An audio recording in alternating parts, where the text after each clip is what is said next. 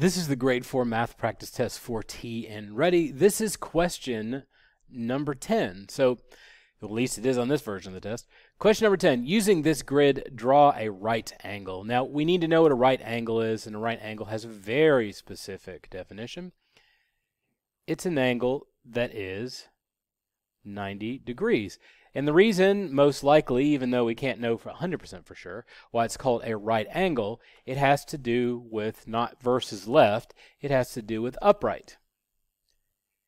If you build something that isn't completely straight up from the ground or perpendicular to the ground would be the mathematical definition that you might use there, it will start to fall over. If I have a house that is sort of set like this,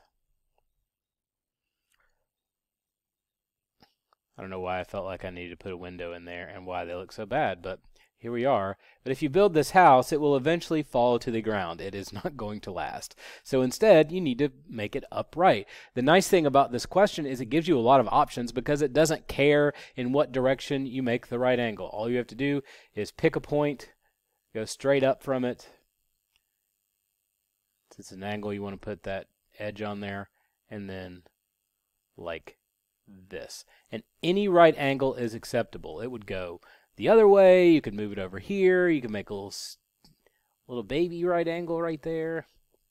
Even though these would go on forever because that's how that works. Of course, you don't want to do it like I did, like up. You want to keep it right on the line so that it's straight up from the bottom set. So remember, when you're drawing a right angle, think about upright. Think about the fact that you don't want to have a house that's about to fall over because that'd be a huge problem.